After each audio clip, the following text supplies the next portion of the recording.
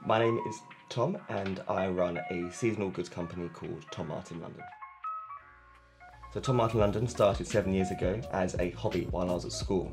My mum used to buy my brother and I a Christmas present, a little table gift, and it was a hand-painted decoration, painted using an ancient craft which was painted on the inside. And one year my mum couldn't buy them because the shop closed down, and I thought to myself, oh, I'll try and find one, so find someone that could either supply them or someone that could paint them for me. So I had done a bit of investigating, and I found someone that could paint them. So I created a design and had a small batch made, primarily with the intention to give it to my mum as a gift. But of course I had more than my mum would want, so I tried to sell them, and they became really popular. We then went on to not on the High Street, where we were until January 2016, where we left because we wanted to have a bit more of an autonomous future. And since then we've become more independent, and we've grown quite fast, and it's now my full-time job.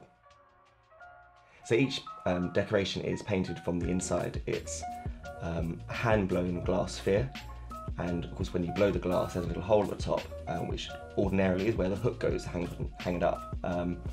But that hole is how you paint them. So small painting hooks are lowered into the top, and the interior surround is painted by hand in reverse. So where on a normal painting you would paint the background followed by the middle ground, then the foreground and detail, on these you have to do it in reverse. So you paint the detail first, followed by the middle ground and background. So the process is quite long. It starts with generally the watercolour or some drawing of sorts to create a formation of what the design will be. That then gets put into the computer, which I then overlay with different images to make it look quite realistic.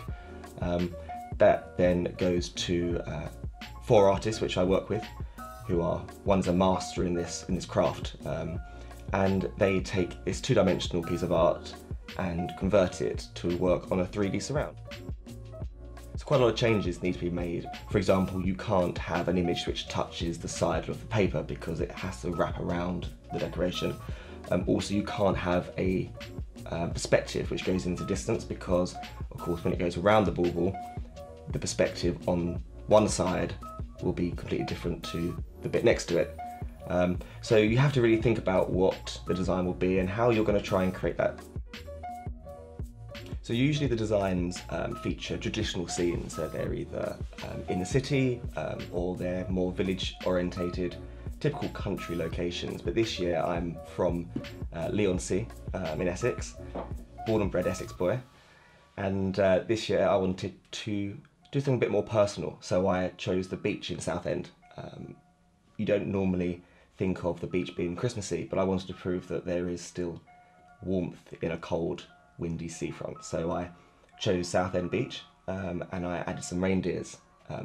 The title of the bauble is called For Those That Deliver Christmas, so the intention was to have a little nod of thanks to those loved ones that deliver Christmas, the mums, the dads, the aunties, uncles, grandparents, sisters, brothers. But of course, in traditional Christmas tale, those that deliver Christmas, it is the reindeers.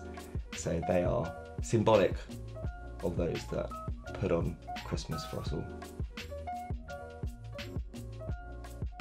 So this year we've created a very special decoration for my cousin Amy, who was left severely brain damaged after a catastrophic reaction to a peanut allergy in 2014. The costs for Amy's continual care and rehabilitation are continuous and very large. So my mum and I have set up a trust, which the money goes to towards helping Amy. I wanted to create something which allowed people to donate to the trust, but in turn had something to keep, and they felt closer to Amy.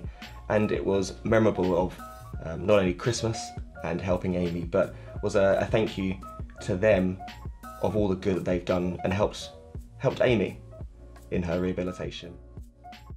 So the decoration is available online at tommartinlondon.com. But if you do want one in time of Christmas, please order one before the 21st.